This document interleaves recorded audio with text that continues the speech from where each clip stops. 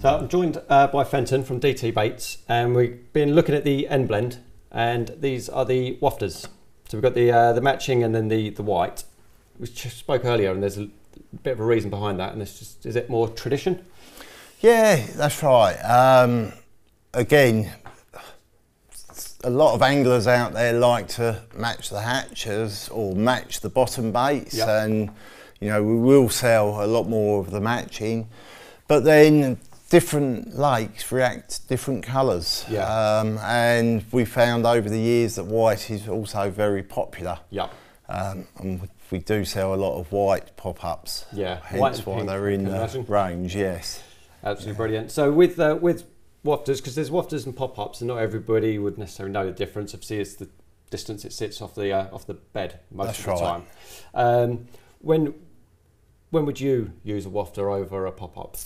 If you want it to be more natural, you know, with the pop-up sitting up, it's predominant. It's obvious that it's sitting up.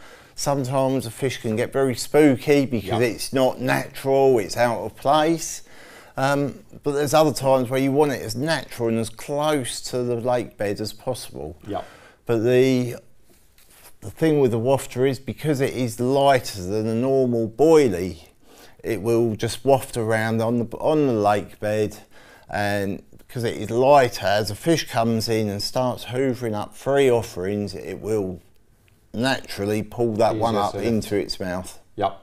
Yeah, makes them perfect. I think it looks like that free offering as well, which is what I always like about wafters. That's right. So if you're fishing somewhere where the fish are either pressurised or they're a bit spooky, like you say, something like that can actually help. If you're going somewhere where you know you can get runs, and it's all about how attractive it is, that's maybe where the pop-up would come in. That's right.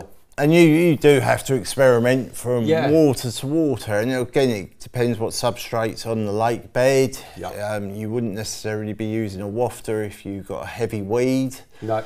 You'd want the pop-up to pop up above the weed.